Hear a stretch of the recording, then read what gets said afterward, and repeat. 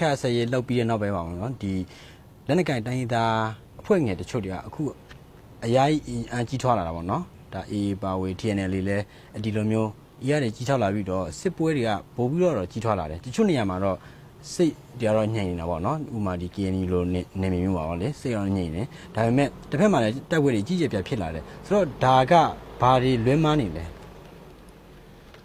ဒါကတော့မြန်မာတက်ရဲ့ဒီစစ်ရေးဆိုင်ရာတင်နဂါပြုဟာနဲ့ဆိုင်တယ်ပြည်နယ်တစ်ခုမှတိုက်ပွဲဖြစ်တယ်ဆိုတာကကရင်ပြည်မှာတိုက်ပွဲဖြစ်တယ်ဆိုတော့ကရင်ကတော့တိုက်လို့မဟုတ်ဘူးမြန်မာတက်မတော်ကစစ်ကြောင်းထိုးလို့ဖြစ်တာအခုအဲ့ဒီဖက်မှာဘာကြောင့်စစ်မဖြစ်လဲဆိုတော့မြန်မာစစ်တပ်ကအဲ့ဒီဖက်ကိုစစ်စင်ရင်မလုပ်လို့မဖြစ်တာ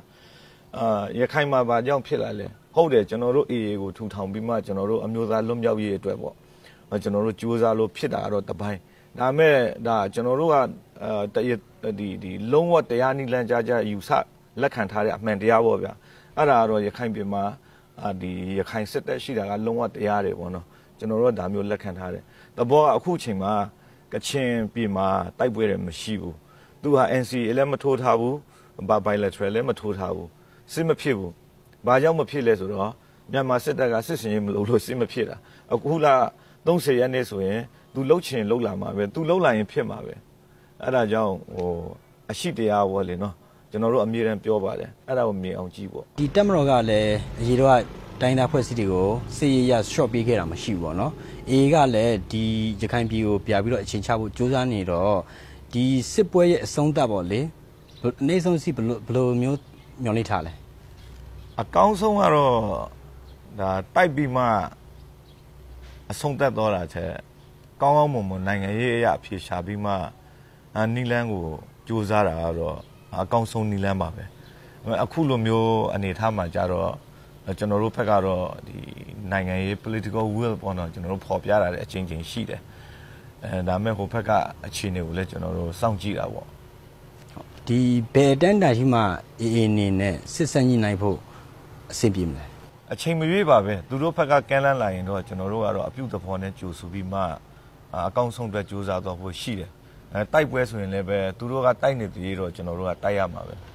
ဟုတ်ကဲ့နောက်တစ်ခုကတော့နိုင်ငံတကာစိတ်ဝင်စားနေတဲ့ဒီရခိုင်အရေးပေါ့နော်ဒီရိုဟင်ဂျာမွတ်စလင်ဒုက္ခတွေအရေးကိုတော်တော်လေးစိတ်ဝင်စားနေကြတယ်ဆိုတော့ဒီသူတို့တွေကဒီရခိုင်လူမျိုးနဲ့တခြားတိုင်းသားလူမျိုးတွေပေါ့လေရခိုင်ပြည်မှာအတူရှင်တွဲနေထိုင်ဖို့ကလက်တွေ့မှာဘယ်လောက်ထိဖြစ်နိုင်ခြေရှိလဲဘယ်လိုအခြေအနေမျိုးမှာဖြစ်နိုင်ခြေရှိလဲလူမျိုးတစ်မျိုးနဲ့တစ်မျိုးဖြစ်ဖြစ်မတူညီတဲ့ကိုယ်ွယ်ယုံကြည်မှုတွေဖြစ်ဖြစ်ပေါ့ဒီမျိုးလူတွေအတူတူနေကြတဲ့အချိန်မှာနှစ်ဦးနှစ်ဖက်လုံးမှာအကောင်းမြင်တွေရှိဖို့လိုတယ်ပို့ပြီးမှ harmony ဖြစ်ဖို့ဆိုရင်ပေါ့ကျွန်တော်တို့ဒီချိန်မှာဆိုရင်ကျွန်တော်တို့ကရခိုင်နိုင်ငံရေးကောင်းဆောင်စီရေးကောင်းဆောင်တွေပေါ့ကျွန်တော်တို့ရဲ့အတွေးခေါ်ကြတော့လူဆိုတာလူဂုံတိတ်ခါနဲ့အညီဆက်ဆံရမယ်လူကိုလူလိုမြင်တတ်ရမယ်ပေါ့နော်မတူကွဲပြားမှုကိုကနားလေသိခံရမယ်ပေါ့ဒါကကျွန်တော်တို့ဘက်ကအတွေးခေါ်ဖြစ်တယ်ကျွန်တော်တို့ရဲ့အဖွဲ့ဝင်တွေတပ်ဖွဲ့ဝင်တွေကျွန်တော်တို့ရဲ့လူထုတွေကိုကျွန်တော်တို့ဒီအတွေးခေါ်တွေကိုကျွန်တော်တို့ချပြတာပေါ့တစ်ဖက်မှာအရေးကြီးတာသူတို့ဘက်ကလည်းပဲတူညီသောစန္ဒနဲ့ရက်တီဖို့တော့လိုတာပေါ့ကျွန်တော်တို့ဒီရခိုင်ပြည်နယ်လက်ထက်ကလေးကArakan ဆိုတာကဟုတ်တယ်Arakanese Buddhist တွေကတော့ majority ဖြစ်တယ်ဒါပေမဲ့ကျွန်တော်တို့ရခိုင်ပြည်နယ်လက်ထက်ကလေးကကျွန်တော်တို့ဒီမတူညီတဲ့ဘာသာတွေပေါ့လေအတူတူနေထိုင်ခဲ့တယ်အတူတူဒီတိုင်းပြည်ကိုတိုးတက်အောင်တည်ဆောက်ခဲ့ကြတာပေါ့နော်ဒါကြောင့်ပြဿနာတွေကိုကျွန်တော်တို့ကတော့တစ်ချိန်အခုမရှင်းရရင်လည်းတစ်ချိန်မှာတော့ဒီပြဿနာကိုကျွန်တော်တို့ကိုယ်တိုင်ကင်တွယ်ပြီးဖြေရှင်းရမှာပဲပြဿနာဖြေရှင်းဖို့အတွက်စိတ်ထားမှန်ဖို့လိုတယ်တတိရှိဖို့လိုတယ်အရေးရှင်းလဲလုံလောက်ဖို့လိုတာပေါ့